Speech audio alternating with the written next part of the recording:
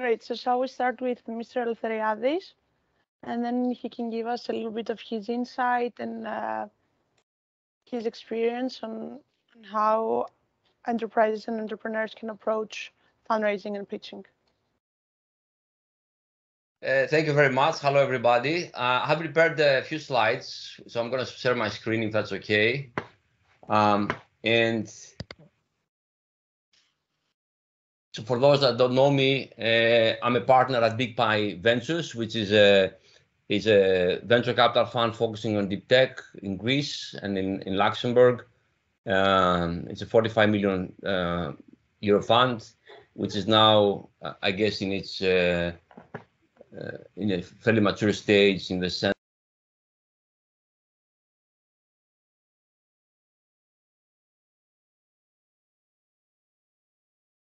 We cannot hear you, Mr. Eleftheriadis. You heard nothing so far? We heard a little bit about the Big Pie part. Okay, I'm sorry. Yeah, I don't know why. Okay, I have a message that people are waiting in the lobby, by the way. Okay. Yeah. Okay, so I was saying that Big Pie is a venture capital fund based in Greece and Luxembourg, focusing on deep tech. But in the talk today, I don't want to talk about the fund itself, but in general about fundraising and pitching.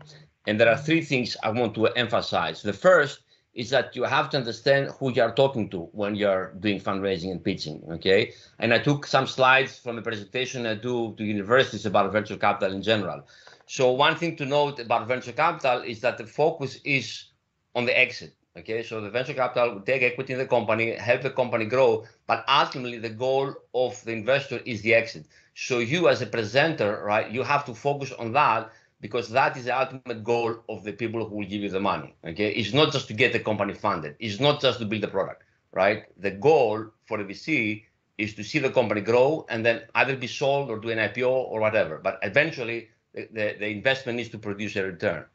Now, there are different stages that the company can be at. I presume everybody here is probably in the very early stages. But again, that's a very important parameter to take into account. In other words, whether or not the venture capitalist or the investor you are talking to, right, is operating in the space and the stage that you are currently at. So you need to know that. The third is that you need to know a little bit more about the specific VC that you're talking to. In other words, the VC does not just provide capital, but through the partner's experience, they bring in experience in management, connections for business development, access to follow-on capital, and so on. So the expectation is that you will have done your homework to understand what are the strengths of the particular VC you're talking to, right? Because that also shows that that's how you will approach any other sort of engagement with a third party, okay? So being prepared and having done your homework goes a very long way, okay? And finally, VCs have like a specific sweet spot in terms of investments. For example, Big Pie typically invests, from $500,000 to 1.5 as a first investment and following on up to 5 million, okay? So if you come with a request for 10 million, that's definitely out of the scope of the fund, right? If you come in for 100,000 euros, that's also probably outside the scope of the fund. So by utilizing publicly available information or talking to friends, etc., you can narrow down, the VCs that basically are in the sweet spot for the stage of development you're at, okay? So that's point number one. Point number two is that you need to understand your own product math. And I'm using this as a simple way to depict the point I want to make. So you're creating a product or a service that has some value, right? Increasing value, in fact, and also has some increasing cost, all right? And you can put this in a table. And, one combination will be that I provide less value for higher cost. Obviously, that's not a product that you want to sell, okay? That's not going to fly, okay?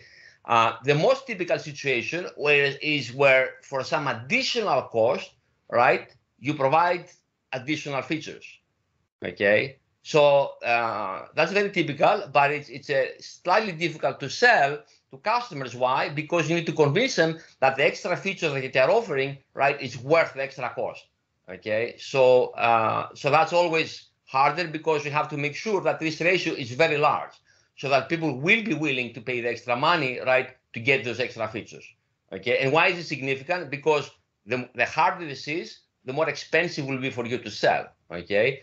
There is a similar situation where, in fact, you're providing less value, right? So delta value is negative, but also the cost is negative. Now, if the cost reduction is huge, let's say I'm going to give you half the features for 1/100th of the cost. That's actually a compelling proposition. It can be a compelling proposition, right? So it should not be ignored. But again, this ratio should be very large to make it easy for you to sell. Okay, if not, you'll have a hard time. Okay, this translates to cost of sales, marketing costs, etc.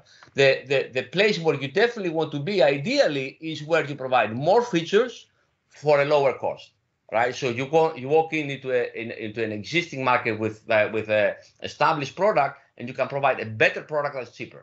That's the ideal scenario. Okay, so you need to figure out where you are in this sort of table, because it will have implications on your ability to convince the investor, and most importantly, your ability to convince the customer. Okay, and the harder it is to convince, the more you need to spend to carry the message forward. Okay, so that's, I think, the founders and the presenters, if you will, of the pitch need to have clarity on these issues. Okay, now, for anybody who's going to pitch, you can go and Google, how to create a pitch deck, etc., what areas to focus on. I put 6 items here, and I guess we will discuss them later on about the team, the market, product quality, etc. These are all, again, very well known, okay, features. In the end of the day, one should not forget that when you go to present, you need to tell a story, and you need to convince about how passionate you are and how convinced you are about the product you're building. Ultimately, it will boil down to these elements, however, when people look at this in detail. And I'm sure we'll discuss it in more detail and so on. The final thing I wanted to show is a little bit the choreography. What you should expect as a potential as an entrepreneur from the interaction you have in the fundraising sort of dance. So initially, you come in with a pitch deck that you'll present to one or more partners, 10, 20 slides that you describe everything you know about the business, including summary financials. Okay, you should definitely say what you are asking for in terms of money and what stage will get you to.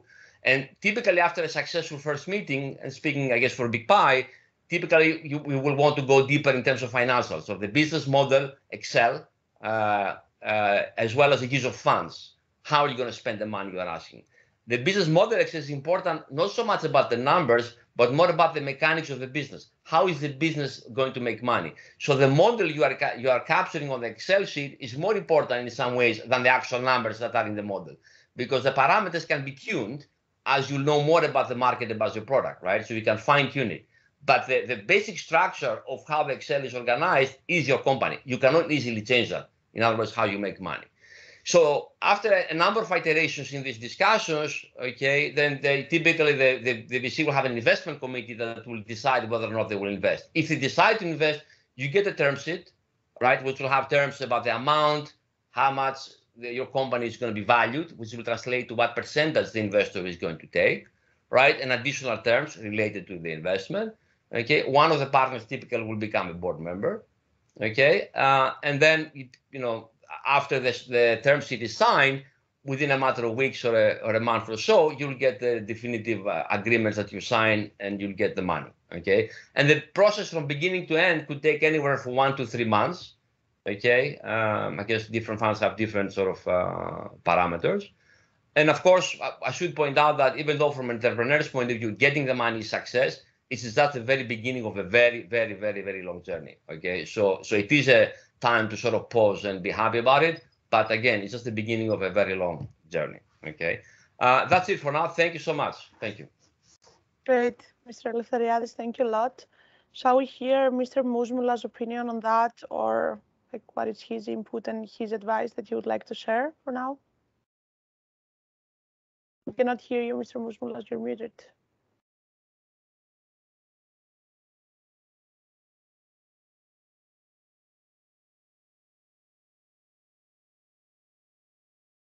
Sorry, I'm muted. Can you hear me now? Yep, okay. Loud and clear. Thanks. Let me share my screen.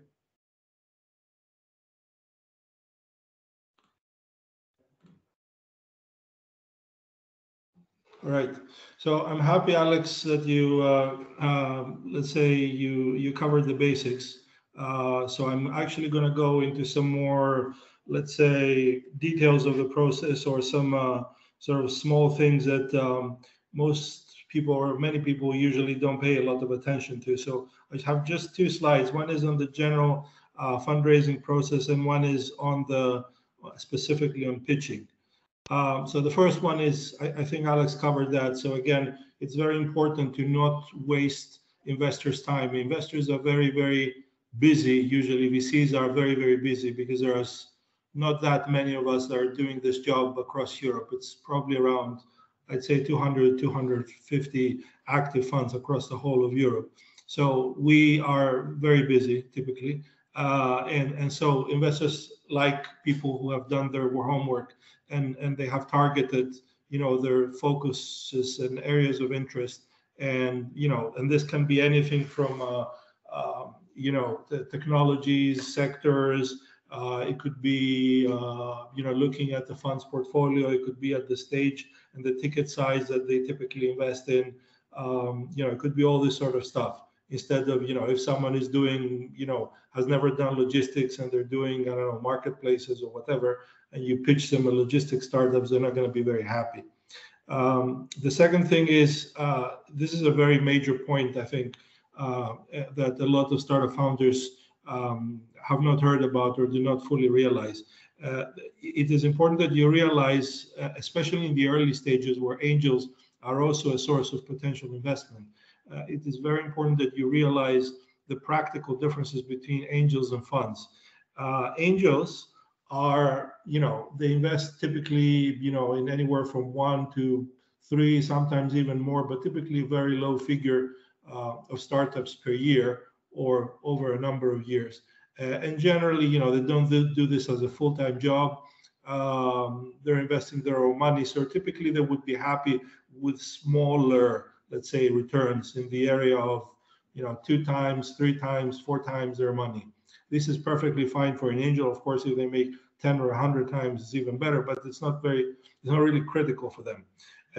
In contrast, funds, the way the funds are structured is typically, if you look at fund returns, they're very skewed. So the majority of the portfolio is not going to go well, or at best is going to return the money. And most, the fund is going to be returned. Most returns are going to come out of 1, 2, 3 investments, very, very small number. So in order for a fund to be interested and invest in something, it has to have the potential of exponential return. Exponential means 10 times, 20 times, even more.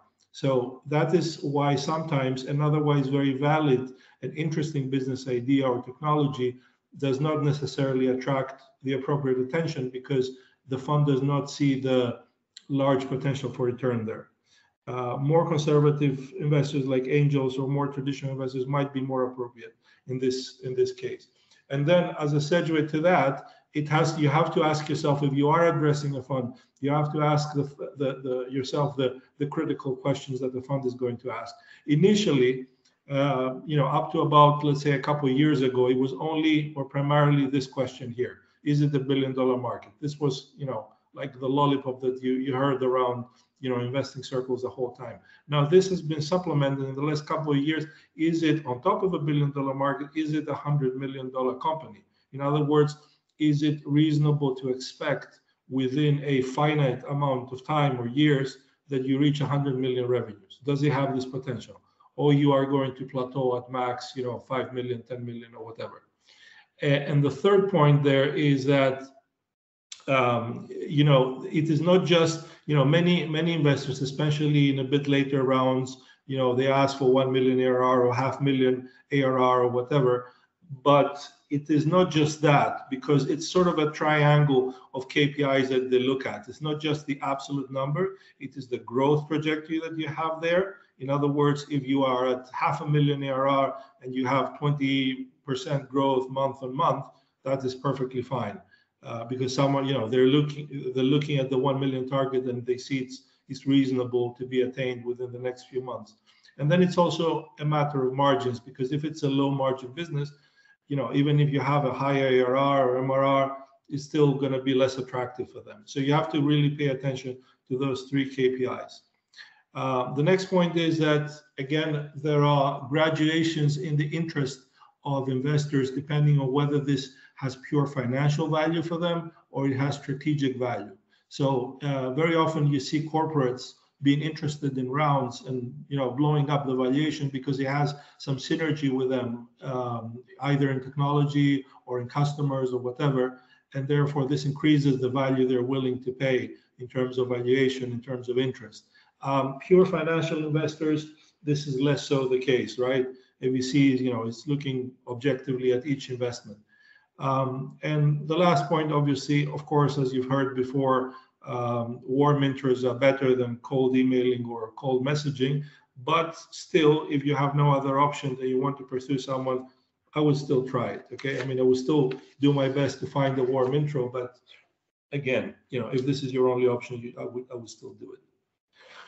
And then the other thing, if we go to specifically to pitching tips, again, these are perhaps small details, but they're important, right? Because at the end of the day, it's the small details that make a difference. So the first thing is you have to realize, again, I'm being very brutally and perfectly honest there, that most investors, and again, because they're very busy, their attention span is very short. So depending on what the format of the presentation is, whether it's a short pitching of 5 minutes, or whether it's like a full session of half an hour to an hour, their attention span may be anywhere from 30 seconds to a couple minutes. And there are several studies that have shown that actually most investors, are sold on something, on an idea, on a concept, on a startup within, a few minutes, a couple of minutes usually. You know that this is right, and then okay, the rest, of course, you do your research, your due diligence, your evaluation, but it is very, very important to make a very good impression in the beginning. And that is why the second point is important. You have to put your strengths and major achievements first. What I mean by that is, if, for example, you're a marketplace and you have $500,000 ARR, right? You're going to put that first. You're not going to put, your technology or your team or whatever, unless it's exceptional. You're going to put first, whatever is going to attract the most attention first. If, on the contrary, you have no traction, but you have a very strong team with a prior track record or whatever, you're going to put that as your first slide. So you have to adapt and show your best self first. That is really important. In terms of length, I would aim at approximately 15 minutes and up to 15 slides, so that it does not exceed 20 minutes under any circumstances. And then there is sufficient time, up to 30 to 40 minutes of discussion and questions and clarifications. That is, assuming that you have a reasonable product that is not overly complex.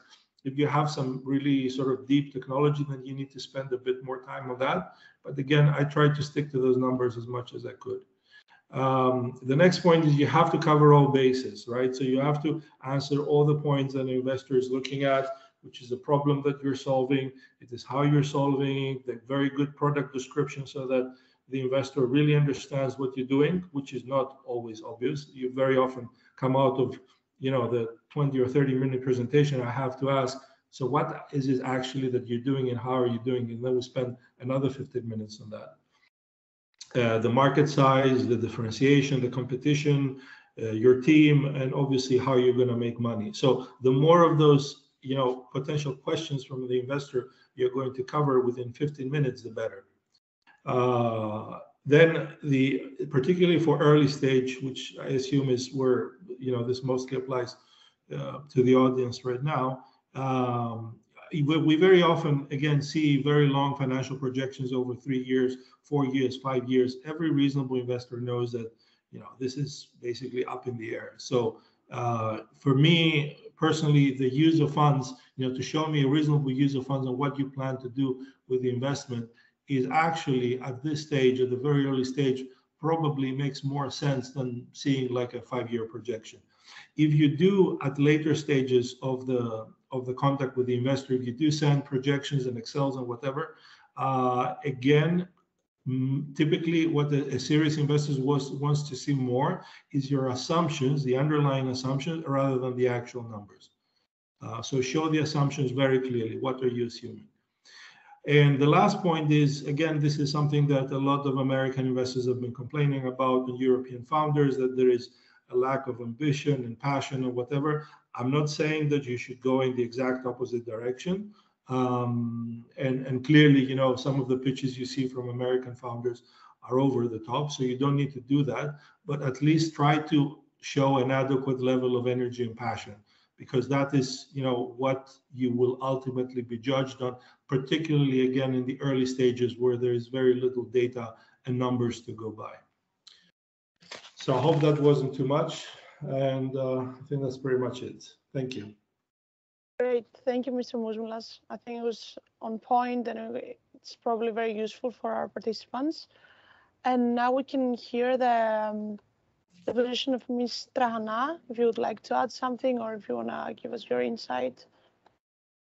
Sure, thank you very much. I'm Dora Trahana, I'm principal at Uni.fund VC, and I will try more of the same, but built on what was already said by Alex and George. So given that Alex made a first introduction on how a VC works, and George moved that a step forward into what we expect, let's say, and what you should take into consideration when approaching a VC, I'll try to give some tips on how you could organize your pitching presentation, and what we expect to find there, and what questions should be asked on a first stage, and so on. So I try to share my screen. So give me a minute.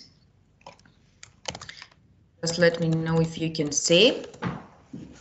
So I'll be fast. So apart from, of course, at first stage, as George mentioned, we would like to see your advancements. We would like to be able to have a first overview of who you are and what you have achieved so far. So this is a very important part that you should not skip. For example, if you have a previous, let's say, involvement in another startup, or if you have been a corporate or an executive in the field that you are now trying to, that you are now trying to reach out to us with an idea, this is something that should be mentioned from the very beginning, as George mentioned. But when you do that, it's the point that we move on to the problem. So it's okay. Hello, I'm Dora. I'm coming from the VC world, and I found out, given that I am, for example, 5 years in this sector, and I've, let's say, now I'm trying to pitch out.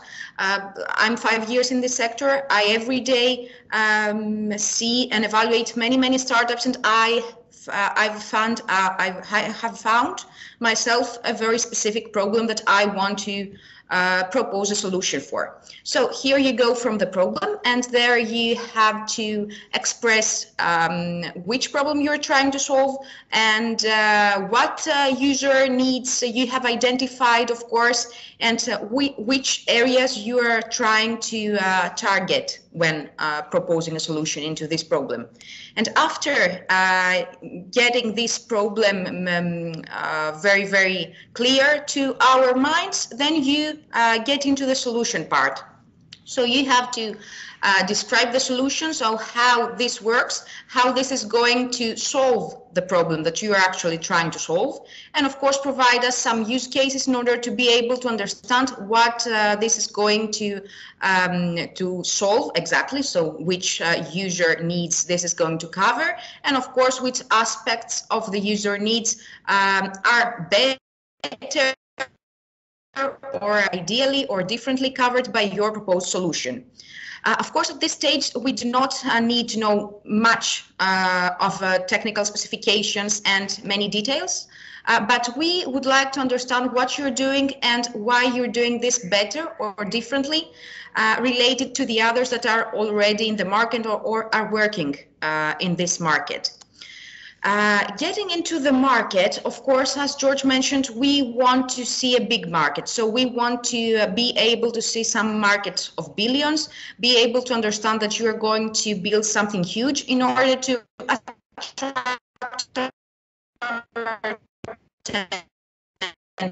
have returns, and we are planning towards our own exit. It wasn't very clear. Excuse me, can you hear me? Yeah. We just missed the last sentence. It wasn't very clear. Okay, I'm repeating. So given that a VC has a specific way of work, and we are working towards the exit scenario, as Alex mentioned in the very beginning, we would like to understand the market size that you are going to address, apart from the problem and the solution that you're suggesting. We would like to get to know the market numbers, and we would like to be able to understand how this is going to become a billion or a million or many millions, actually, company. Of course, when we are able to listen to your pitch, and when we are going to evaluate your idea, we are going to start thinking towards our own exit scenario. So this is where the market comes.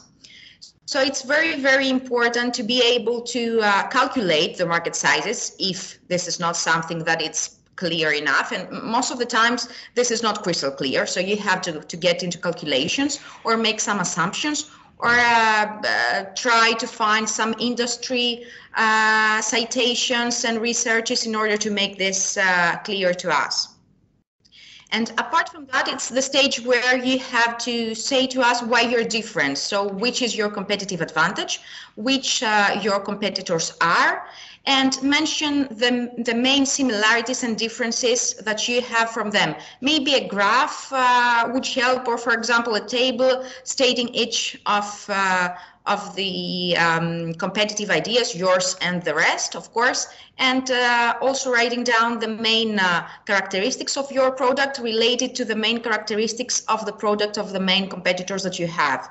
A point that I would like to mention here is that it's quite often to meet people that are doing something quite unique, but this is not meaning that you don't have a competition. You may have competitors that are not direct or are not offering the very same core value that you're offering, but they may be indirect competitors, or at least they may be compete the stake, let's say, or the money out of the pocket of your main customers. These are also competitors. So please try to be clear, because it's quite often to see people saying, I don't have any competition. And yes, you may not have such of a competition very, very directly, but indirect competition also counts. One of the last points that we would like, of course, to see is the revenue model, and we don't mean so much of financials or let's say for pre-seed especially deals. This was also mentioned before.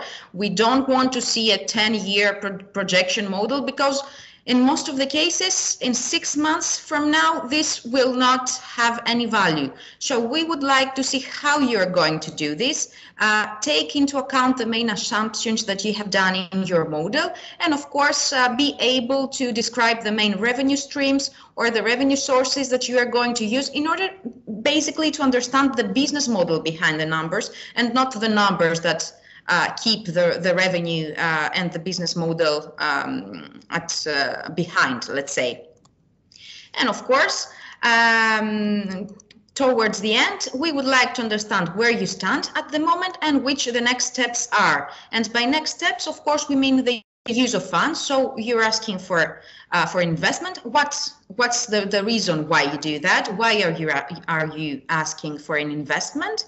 And of course, where you are going to be in 6 months from now, in 12 months from now, in 18 months from now. Which is the use of resources that you are going to do. And last but not least, of course, we would like to see the team, see the complementarities among the team members, have clear roles in our mind, and of course, be able to understand why you and not anyone else out of your competitors. So that's most from my side. Great. Thank you so much. Thank I you. will hear the input from Mr. Nikolaidis as well, and then we can move on with some questions from all the participants and just a panel discussion. Absolutely. Thank you very much. Just give me 1 second, please.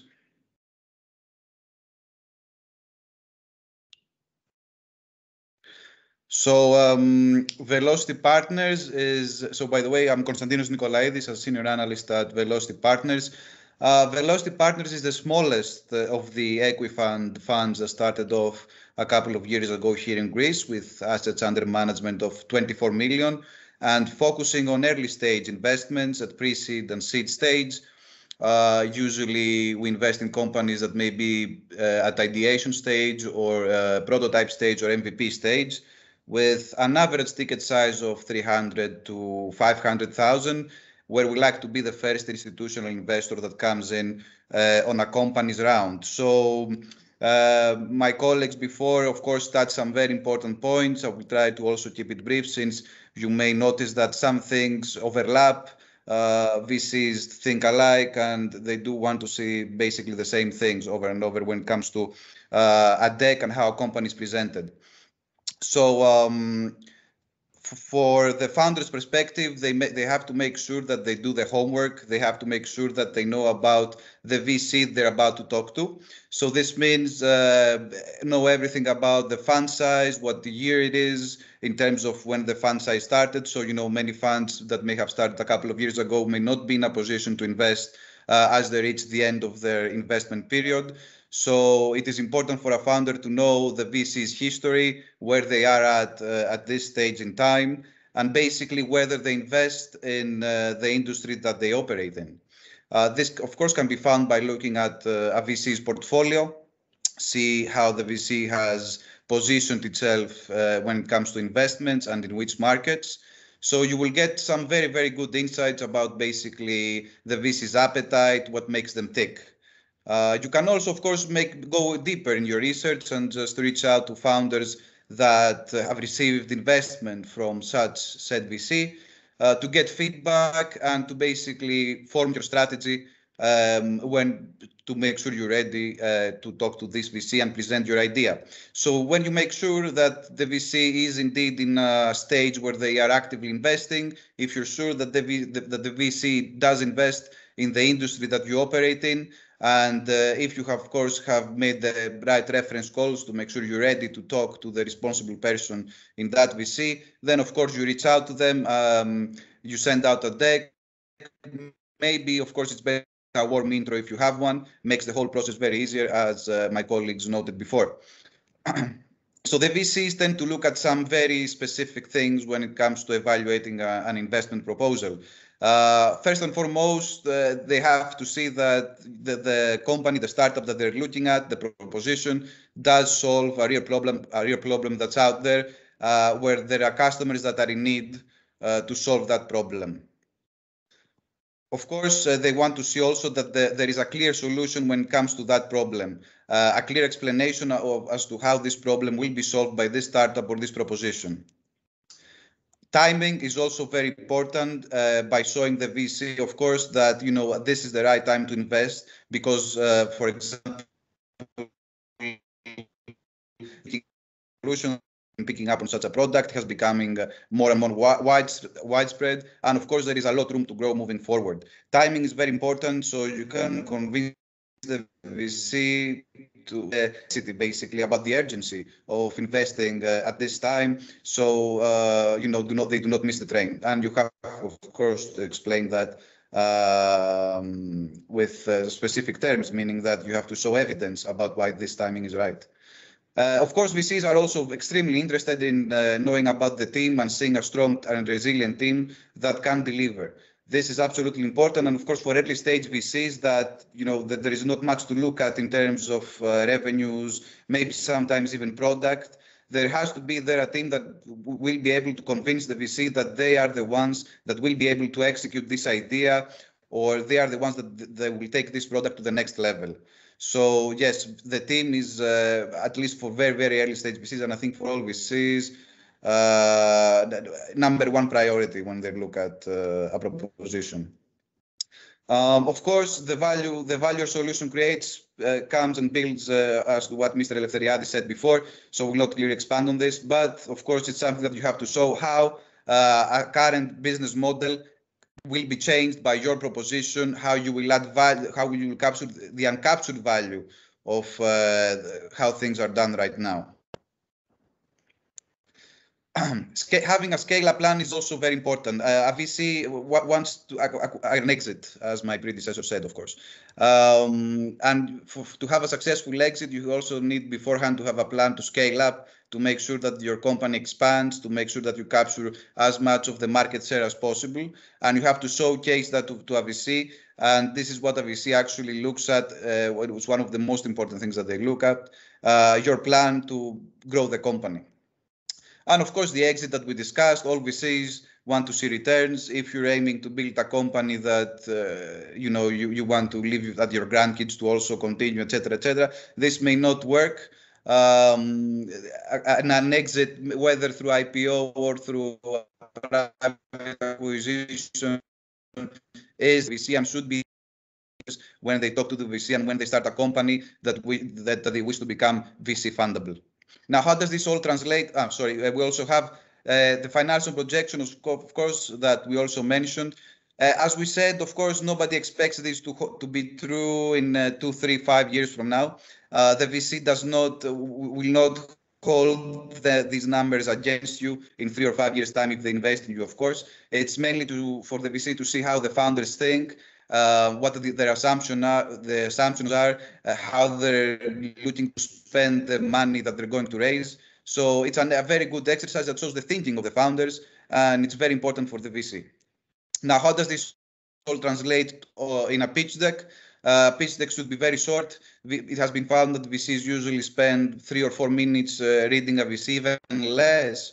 So the purpose of a deck should be to move the needle for the VC just enough so they can have a follow-up with you, so they can request more information and move on the discussion. So it should be short, it should be to the point, and it should showcase all these important things that we've just described. So the problem could very, very well be one slide in your deck, simply very clearly describing the problem that exists now. Even if you're in the most complicated, offering the most complicated technical solution, you can still describe the problem very easily, and your solution, of course, which should also be limited to one slide. If you can fit those in, both the problem and the solution in one slide as well, that's also fine.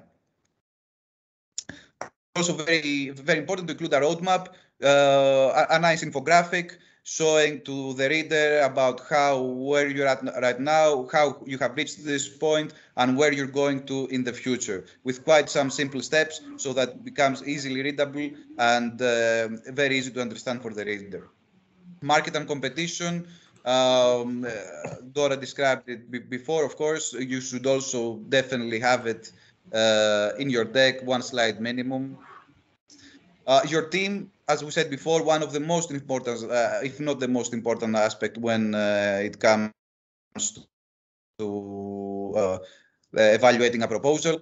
Your team should be complementary. VCs usually do not like solo founders because it's much better to have 2 or 3 founders that you know you are going to be together and are going to face all the difficulties moving forward. There are a lot of difficulties while building a startup from the ground up.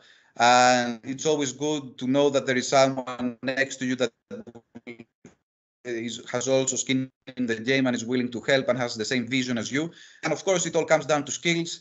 A CEO may have good executive skills, management skills, selling skills. A CTO will be good at managing a team of people, and so on and so forth. So make sure you showcase your skills, you showcase your abilities, your experience, and highlight why you are the ones that will be able to execute this idea.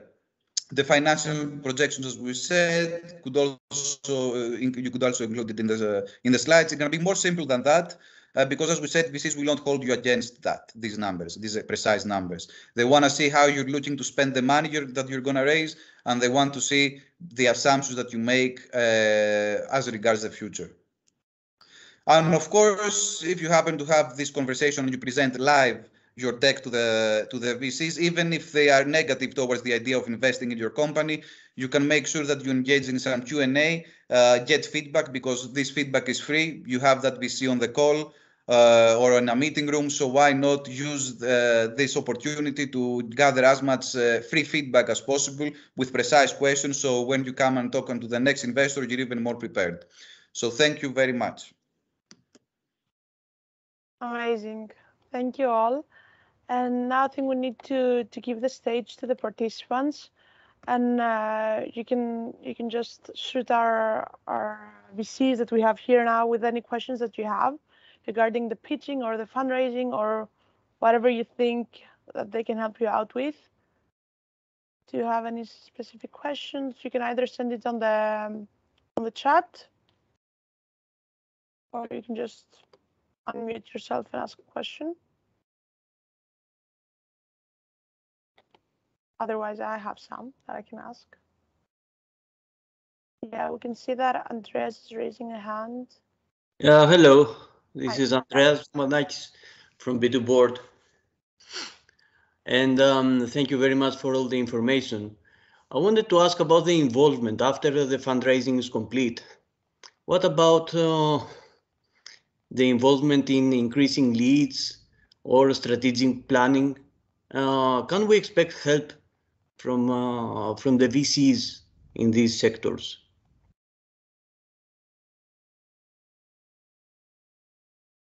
If I may chime in. Yeah, absolutely. In fact, look, an institutional VC will normally, especially if it's the first investor, will certainly have a position in the board of directors of the company, and as a result, it will help the founders, essentially create structure within the company. For a lot of founders, they either do not have significant experience in large organizations, or sometimes they do, but not across different functions. So you might have worked, let's say, for Google for 7 years, right? But this doesn't mean you have seen all the different functions that Google has in terms of the various sort of operations in the company.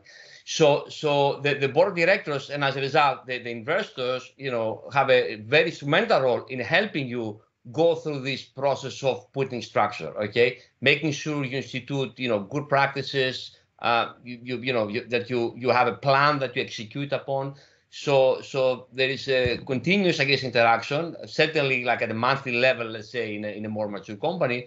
But in the beginning stages, it's certainly, more direct on that. And that's why it's also important to pick, when you look for investors, pick those that, you feel that you can interact with in an effective way, and they can help you in, in your sort of growth path. Thank you. And if I may, I have also a second question.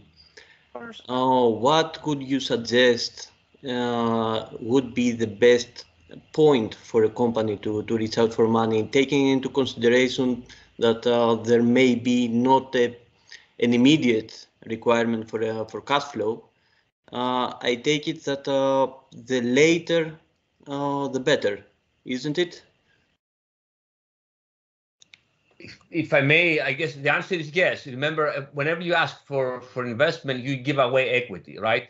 So by delaying, the argument is that you'll have minimized or reduced, let's say, the investment risk, and hopefully you'll have to give away less equity. But remember, the reason why you get investment is because you need the cash to grow and grow fast. That's the only reason why getting, that it makes sense to raise, a lot of money quickly, right? So there's a trade-off between, should I wait and how long versus, okay, maybe I should go quickly because, I have the idea, I'm ready to go out, I need the money now. So there is certainly a trade-off, okay? But there are distinct phases, I guess, in an evolution of the company where if you are close to an important milestone, for example, you are just about to make a sale, your first sale as a company, right? I would argue it's probably good if you can wait a little bit longer to have some sales traction before you initiate an investment discussion. Why? Because it gives you a much better negotiating position in terms of having eliminated, one potential investment risk, right? But if you're too far away, right, and you need the money to build the product, you cannot pay software developers or whatever to go forward, then I would say, no, it doesn't make sense to wait at all. I would go immediately and get money. If I may add something to this, for me, there is no very clear answer there. It all depends on the plans that you're going to present, the plans you're going to have and going to present. If you present, a plan where you're going to be running like Usain Bolt, that's different than, if you're running a marathon. So if you really want to go fast, then and you can justify what you're going to use the money for. That's why I stressed the use of funds earlier in the slides.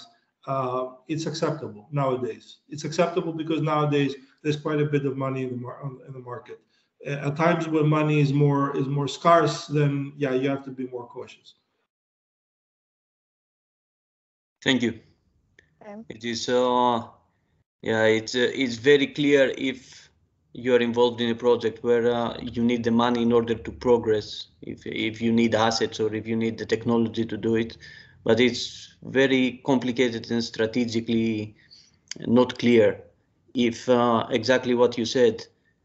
Should I run a marathon or should I run as Usain Bolt?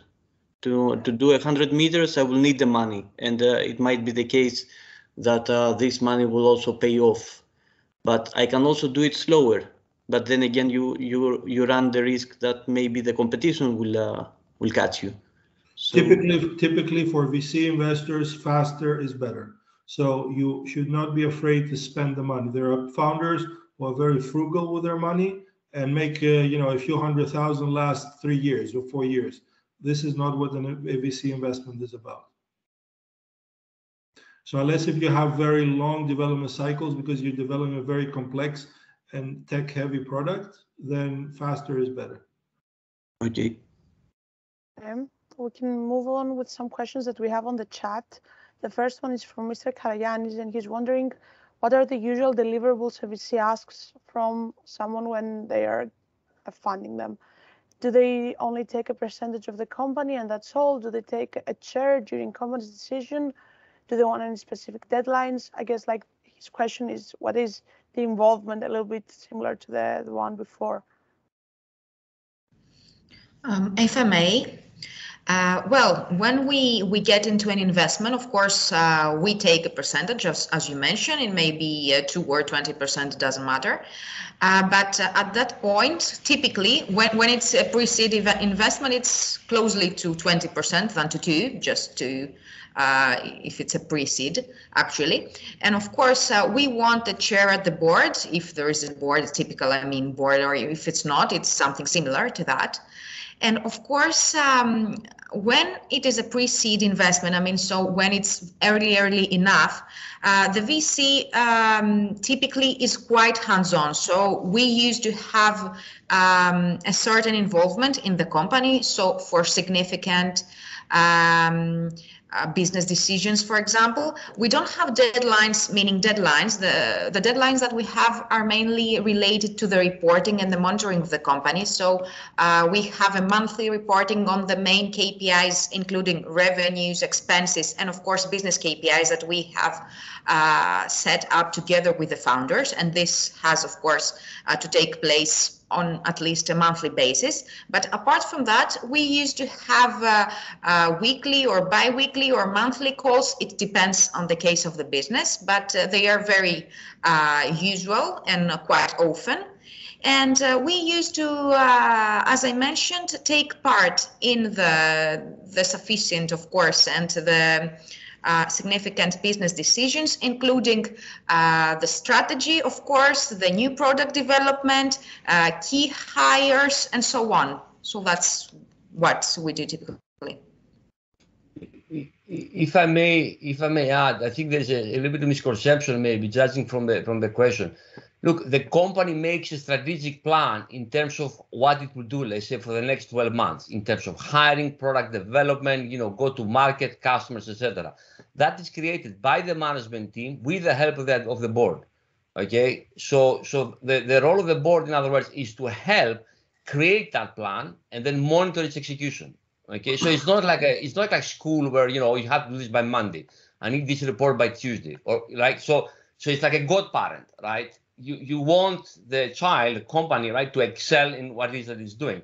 So that's a continuous, let's say, process, and there is a lot of, how should I say, mentoring or oversight, in the sense that you want the company to grow, the executive team to grow again in the newfound roles, because again, for many people, this will be the first time they'll be sitting on those seats. So it's more nuanced than just, oh, there is a deadline or I have this deliverable, etc. Okay, just to be clear, at least in a good and productive relationship where things are going well and everybody's doing what they should be doing. Okay. Great. And then another question is that in case someone is requesting funding and the main reason for that is for investment, or sorry, for advertising, is this considered an appropriate use of funds obtained from a VC? If I can comment on that, I think we have seen it before, and it's usually not. The VC does not like to see its money go straight to Facebook or Google for any of that reasons. Of course, advertising is important if you're building a product or have a service that relies on advertising, but the answer, the most simple answer to this is no. Funds are usually well spent when growing the team internally, when spending on the product, etc., etc. Advertising should be a concern later on when you have, of course, a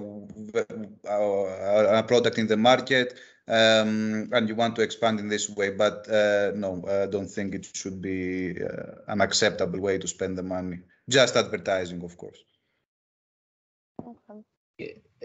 Look, these kinds of questions, again, is like, should I have a sandwich?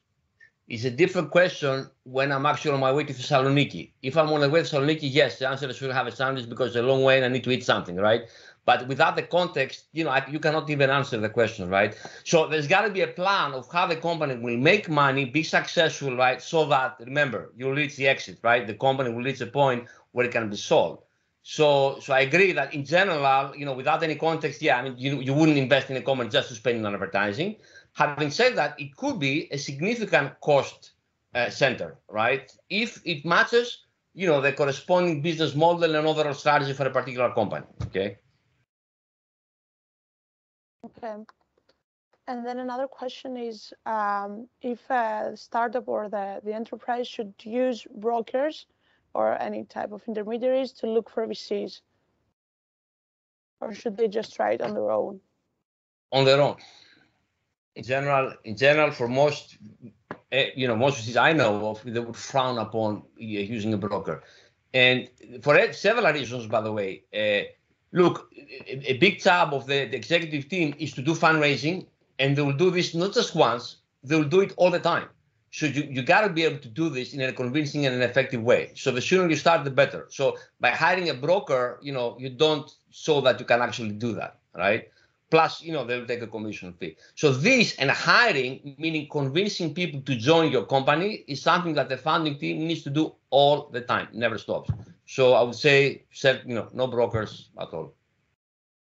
I think we should make a distinction between a formal broker that does this as a business, okay, which is more appropriate to other types of financing and other types of companies like traditional private equity type, for traditional businesses, and VC, especially at the early stages. At the early stages is simply too early. Now, if you're raising a 10 million, 20 million round, again, you should be able to raise it on the basis of your traction as well. But there's a distinction between this type of people and brokers, professional brokers, and people that might make introductions to investors they know or to the funds they know, etc. This is different. And if you have such people in the network, please do use them. But it is unlikely they're going to ask for much in return. Perhaps if they're considered an advisor, they might have a very small stake or something, but they would very rarely ask for a commission.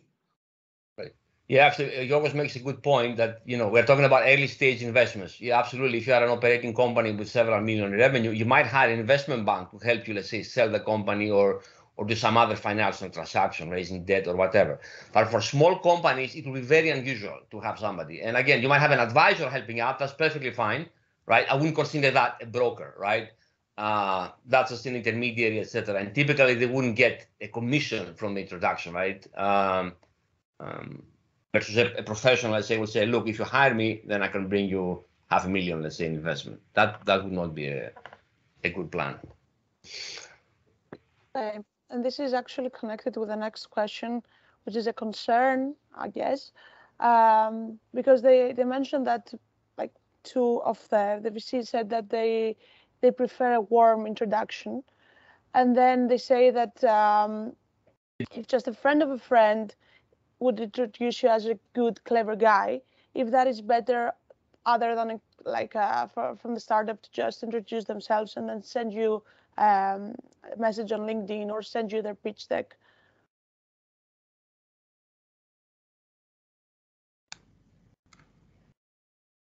Sorry, Mr. There is a good point. There is a good point there, because yes, of course, by warm introduction, we mean someone who actually knows the person in question, at least marginally, at least, with a distinction being that the person in question, the target, is going to at least, to a point, trust somebody's opinion. So the closer this person is, for example, like a founder in my portfolio, you know, I will give some more weight to their opinion and to their recommendation than someone I very marginally know, right?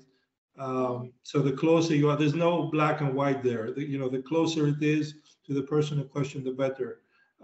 If it is completely out of the blue, I'm not saying it's mostly because of lack of time, I would say, it's mostly because of lack of time. So I mean, it is a bit of an unfair, situation, but you sort of skip the queue to a certain extent. But that's unfortunately how things work, and especially for later stage investors, much more than us early stage investors, to be honest. Yeah, look, maybe I should chime in as well. There's nothing wrong about a cold email or a cold approach on LinkedIn, etc. In fact, it does work. It's not that it doesn't work. Again, there's no silver bullet. But as Yorgos said, it just helps. What happens is not that VCs are very busy. Everybody's very busy. I don't know anybody who will ask them, "Are you busy?" And say, "Oh no, you know what? I had such a relaxing day at work today." Everybody's super busy. The problem is noise. Noise meaning we get so many decks, right? And most of them are actually very poor quality, okay? So the problem is that you are inundated with the large flow of decks, right? And you have to figure out where should I, spend my attention. So obviously you take a look at them, right? And the problem is that in the absence, let's say, of a referral, right, the probability of you missing something important increases. I'm not saying it's very high, because again, that's what we do. I mean, our business is to find the diamonds sort of, in the sand, right? So we have to be very careful and not thankfully drop. But it's just, you make your life easier by having this referral, right? That you go past this initial very noisy environment of all these decks that are coming in and you stand out, right? And so, for example, going through the website of a VC is probably not a very good idea, because that's the most noisy channel. Going through LinkedIn, much better. Why? Because it's messaging. I'll see it in my incoming, LinkedIn. I have to pay attention to it. Now, by the way, this is not an invitation for everybody to inundate my LinkedIn with messages. But I mean, you have to look at it, the psychology of the person who's going to respond to that, right? And by making it compelling also and very professional presentation, that also helps. I open up a PDF. Immediately, I see, the level of effort and quality you put in this effort, right? So you do yourself a favor by making that very compelling, okay? So this is a very, again, there's a lot of things which are very technical, let's say, and quantitative, but there are also a lot of things which are more qualitative and has to do with our social interaction, right? So that's why I think people should remember, you have a story to tell, you have a vision for a company that you will build, right? And you have to figure out how to say it in an effective way. And this starts, again, from the very first page of your deck, right? So if you think like that, I think you'll go a long way to attracting attention. If not with the first VC or the second, maybe the fifth or the sixth, will wake up and do it, right? So by the way, persistence is also key. Don't just give up because, 5 people said, it's a bad idea, okay? Great. I think we have one more question, and then we need to slowly start wrapping up.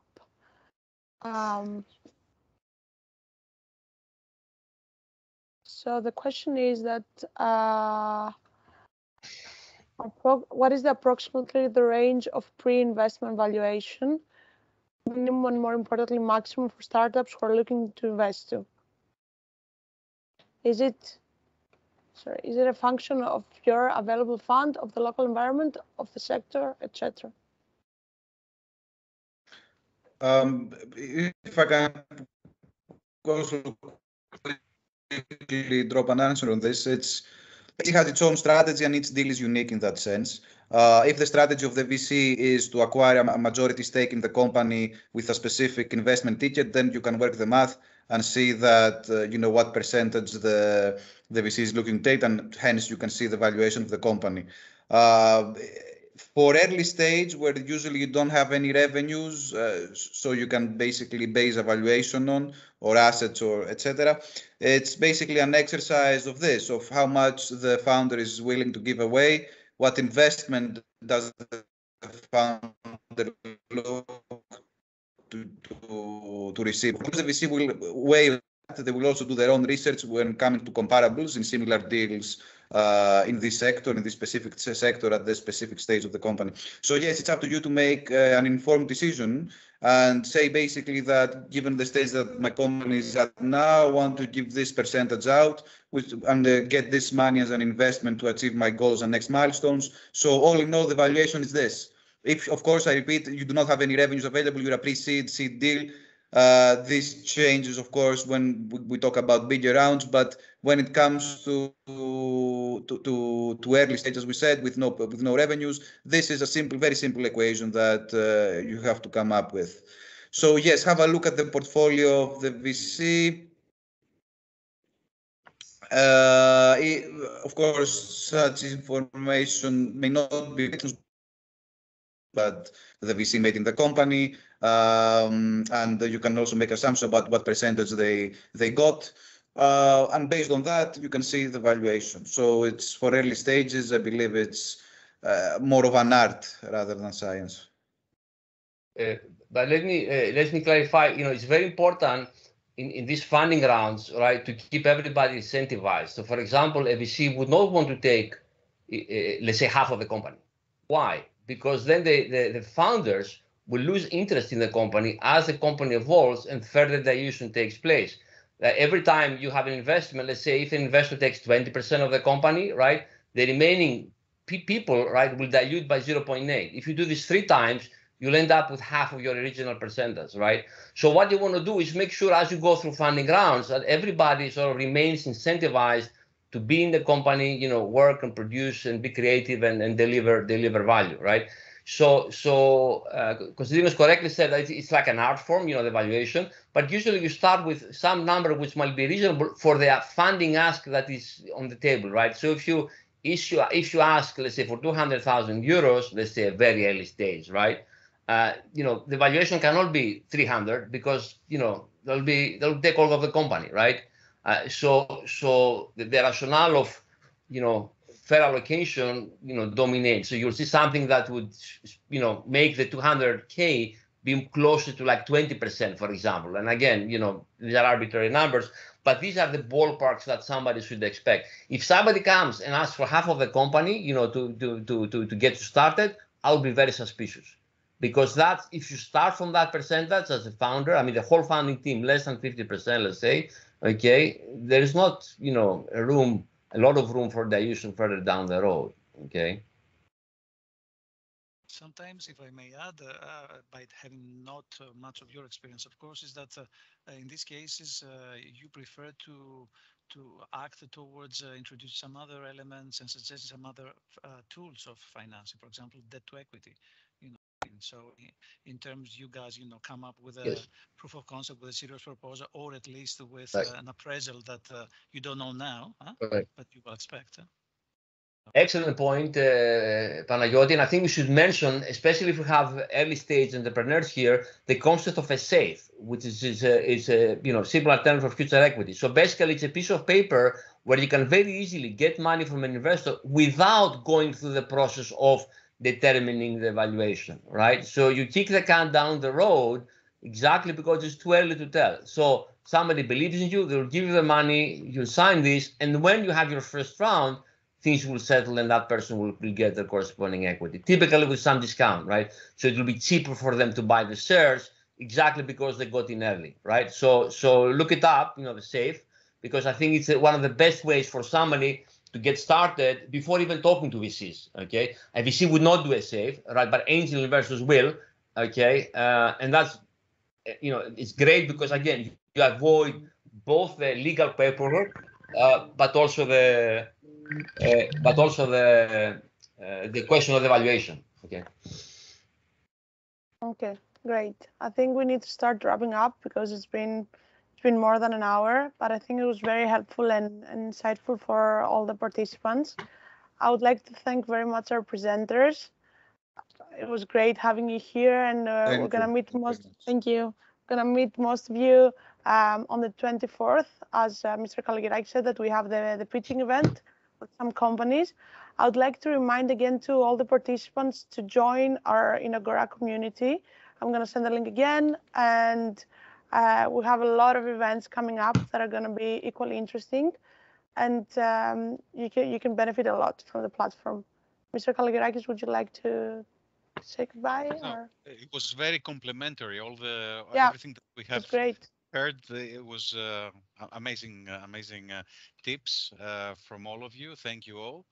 And definitely there is a momentum. We've seen what happens in the past couple of years, and we will all support this. And as HDB, we will support this trajectory that we've seen, and we're happy to join this system. And yeah. So thank you all. We have the recording, and we will send it, and maybe we'll send some of the tips, the presentations that you kindly shared. Maybe we can send them to the participants if you agree, along with the recording. Okay. Right. Sure. So yeah, see you at the next event. Thank you very much. Bye bye. Thank you. Bye. Have a nice evening. Bye. Bye bye.